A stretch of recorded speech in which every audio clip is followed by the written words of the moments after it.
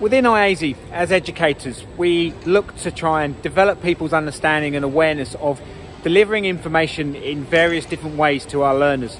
We look at the approach of how we can communicate the information through command, practice, reciprocal, self-check and inclusive type sessions and lessons.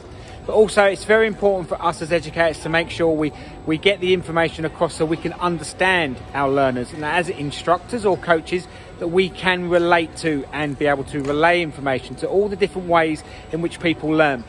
And you can deal with the pragmatist, the theorist, the activist, and in the simple terms that translates into basically watchers, doers, thinkers, listeners and feelers. And we try to educate the instructors that we're training through the IASI system to understand the ways of communicating our information, but obviously how the learner will gather the information as well.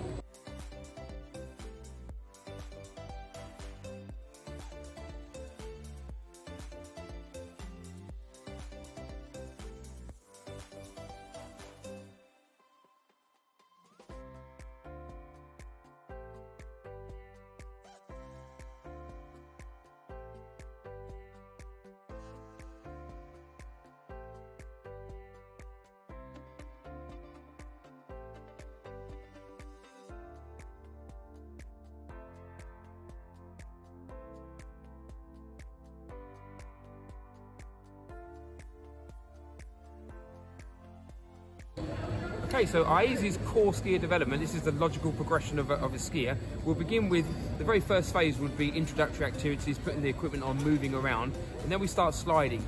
And when we're sliding, we're developing the balancing and the posture movements. Obviously, movements has to come in there as well. Once we've got the skiers balanced, it's then possible that we can start to get some kind of ploughing involved. So the skiers can start to make a bit of a V shape with their skis. Obviously, as soon as they're doing that, beginning to use the steering elements already, they're using a bit of rotary, there's a bit of edge in there, and that resistance can be recognised as pressure. Once the skiers can create a plough, and they're quite robust with that, we can then start to deviate with that plough and make what we'll call little wiggles really, and then that develops into turns as we start to focus more on the steering elements and get the skiers to make a more rounded curve, control their speed.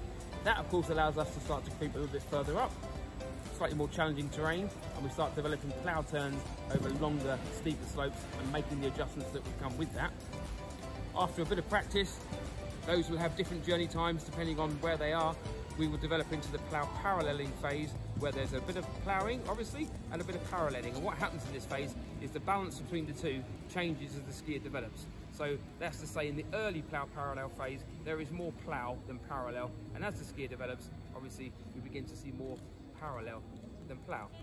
Eventually, when the skiers are well balanced, their movements are well coordinated, they can balance early on the new turning ski, we start to see the skis turning parallel in the basic form, and we start to enter the basic paralleling and paralleling phases.